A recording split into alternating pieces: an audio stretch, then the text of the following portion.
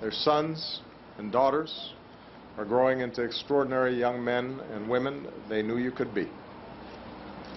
By your shining example, your families have turned this day into something Cei care au pierit ar trebui those să who fie un attacked us exemplu could never pentru abide. familiile That is voastre a tribute of hope over fear and love over hate. în ceea ce privește triumful împotriva America fricii endures in the tenacity of și our terorii. survivors.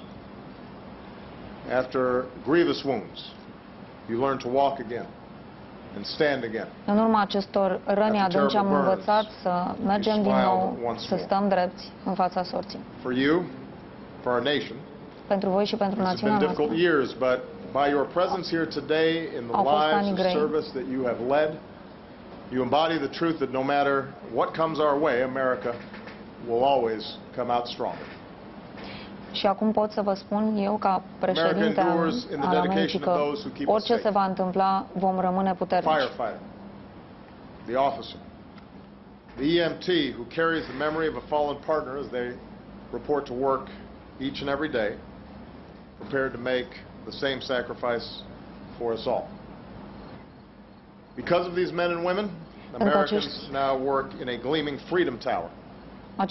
Datorită acestor oameni putem acum să trăim în libertate. Putem să mergem mai departe.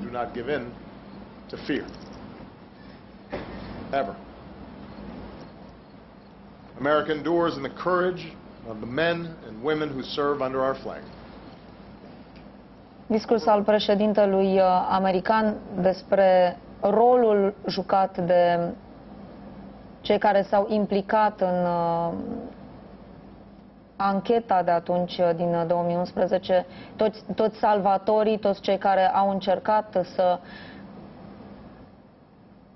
șteargă, dacă s-ar putea, semnele acelei tragedii americane, vorbind și despre sacrificiul celor 3.000 de persoane de pe 11 septembrie.